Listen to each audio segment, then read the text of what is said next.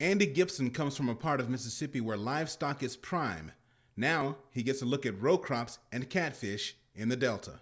Wow, what a tremendous research facility, the largest in the world to study freshwater fish, catfish in particular.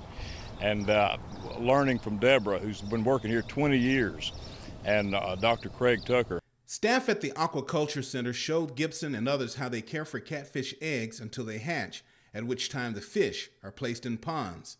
This is just one of many facets of the Stoneville Research Complex that impressed Gipson. I learned this morning over 200 PhDs work right here. A lot of brain power right here in the Delta. Also participating in the tour were farmers, representatives of the U.S. Department of Agriculture Agricultural Research Service, the Mississippi State University Extension Service, and the Delta Council. Probably coming here to one place and having representatives from different facets of Delta agriculture come and meet with him gives him a much more broader view in a shorter period of time.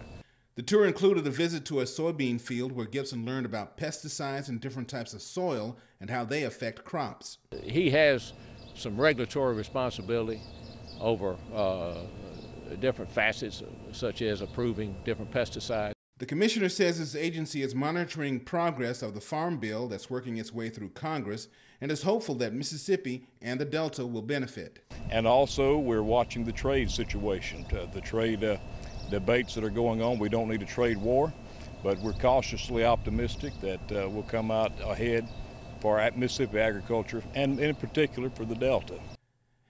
At the Stoneville Research Station, Woodrow Wilkins, the Delta News.